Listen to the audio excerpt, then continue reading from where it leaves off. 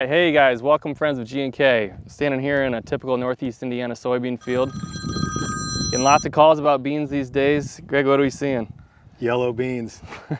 That is what we're seeing. Why do we have yellow beans? It's been so dry. What's going on? People want to know, why do my beans look bad? What can I do to fix them? Can I spray something on them? First of all, we're standing in a yellow bean patch. This is pretty typical of what's going on. First of all, think back to June. So we had 3 weeks where beans went nowhere. So they sat right there at unifoliate, second, third trifoliate, went nowhere. We didn't advance in our vegetative growth. What happens when that occurs? Well, the bean doesn't grow, the bean doesn't nodulate. And a lot of these pockets have unnodulated soybeans, and the green beans are nodulated. So we dug some up here. In the yellow pockets, what we're seeing are beans with no nodules on them. This one has one here and a couple there. Rob's got a good plant, and we have nodules all on these root hairs, the main tap root off the side. We're dealing with a lot of root nodulation. We got pretty substantial rain amounts, 2 to 3 inches over the course of 10 days or 2 weeks.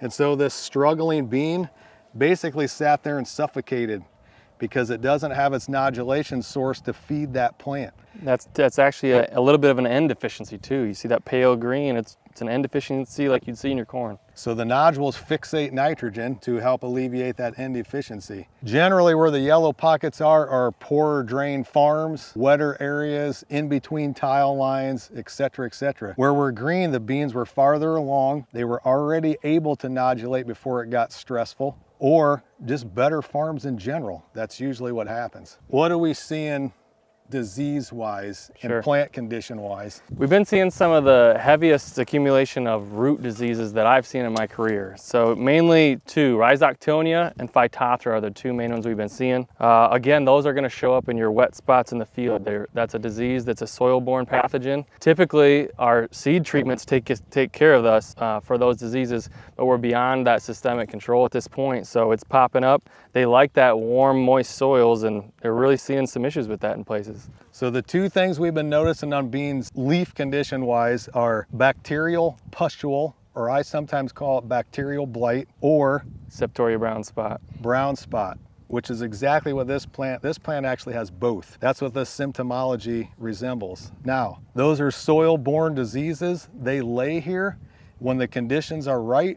When it's wet at the wrong time and humid at the wrong time, they start to show up. Let me tell you, fungicide will not cure this, okay? Spraying a foliar will not cure this. What does this plant need to cure itself, Rob? It needs a little bit of oxygen. It needs oxygen.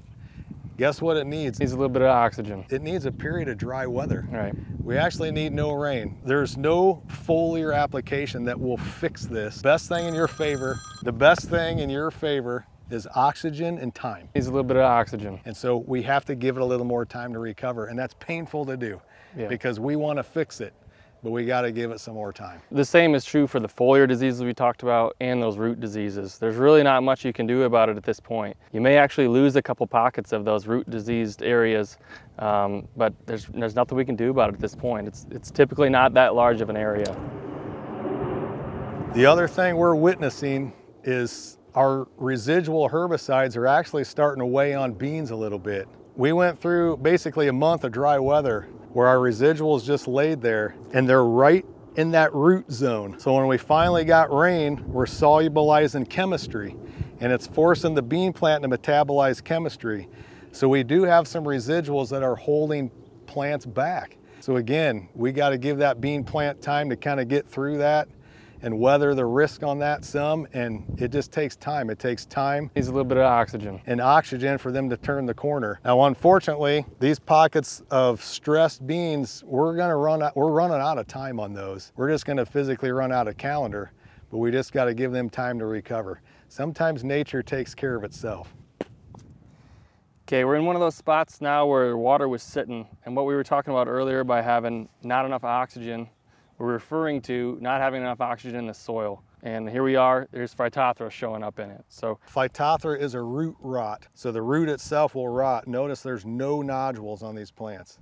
It's rotting away. It's basically dying. But you can see this isn't a super large area. You know, we have certainly less than 1/4 of an acre here. It's the wettest spot in the field.